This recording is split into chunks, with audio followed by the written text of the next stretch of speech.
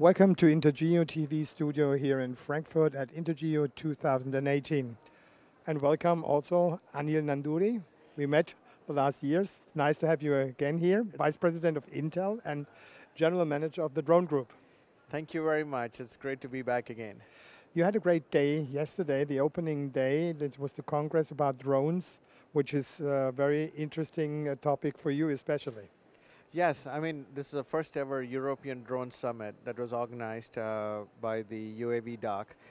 And I think it was a great event with a very good attendee list and a wide range of topics that were covered yesterday about regulation, about the readiness of drone technology, and what are the challenges, not only this industry, but also different harmonization requirements that have to be addressed so we can bring this technology to broader scale and adoption.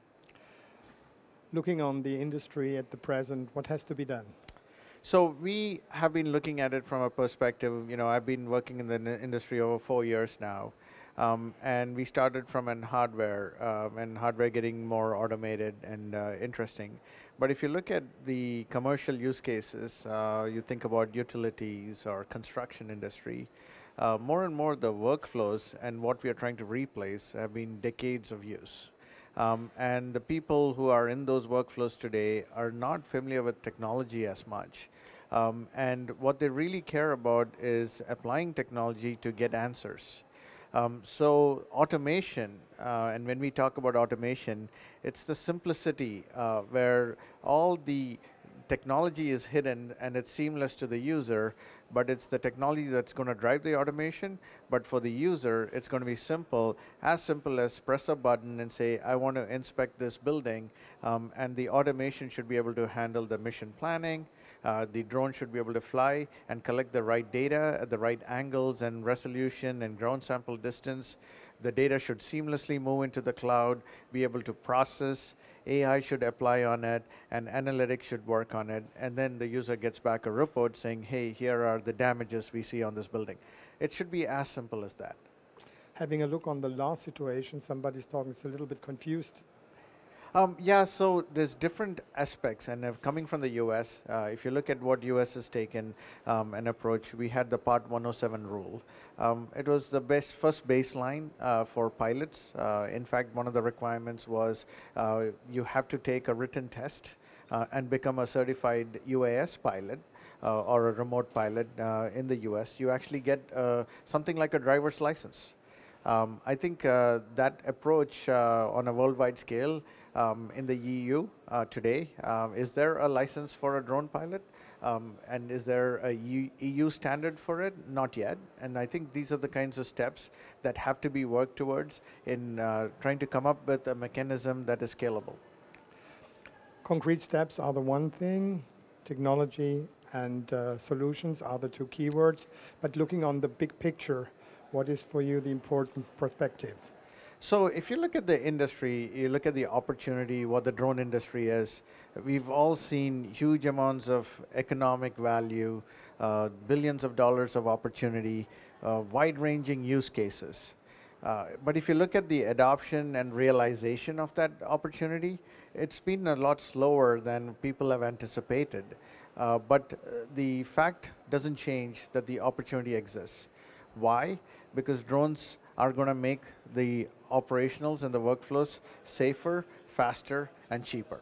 So that economic value is always going to be a key driver.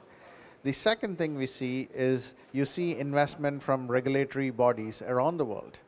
You look at the NASA with the UTM, FAA with the integration with the drone pilot program in the US, EASA and the European Union just put out the draft regulations. You start to see a lot of investment coming in from the regulatory bodies to actually move this forward. They're investing their resources and time to accelerate that process. As well as lawmakers understand this and are also putting in frameworks to help move this forward. So, as we think about the timelines, the positive momentum is clearly there. And what we at the industry have to do is make the technology seamless, So it should be one-click button, and you get the answers. And the good thing is that the technology exists. It's more about integration, software, AI, and analytics to be applied. I think all the problems and the workflows have been, we have solutions for it. They just need to be integrated seamlessly. And the drone systems are getting much, much smarter if you look at it from 5 years ago to where we are. And so I think from our standpoint and from Intel's perspective, how can we make this automation process seamless?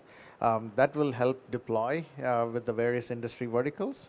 And then regulation will come together, and we all know regulation will happen, and usually regulation slightly behind where technology is, but they do catch up. And once we have that, you will see scale. Looking shortly into the future with Intel, which are the answers you just mentioned? One of them you want to give with Intel for the industry, for the market. So for us, the ability to do this end-to-end, and think about it is that a person doesn't need to care about what drone it is, what solution it is. He cares about the problems he needs to solve. And for us, the answer is through the aerial and global geospatial technology that the drones bring to the space is what's going to solve it. End of the day, the IT person in the company or the business unit person is making sure that his problems are solved, and he can make this a mainstream workflow for inspections. Anil Nanduri, I wish you a successful stay here at INTERGEO. Nice to having you here. Yeah, the show looks like a great start, and congratulations, yet another successful INTERGEO. Thanks a lot. Thank you.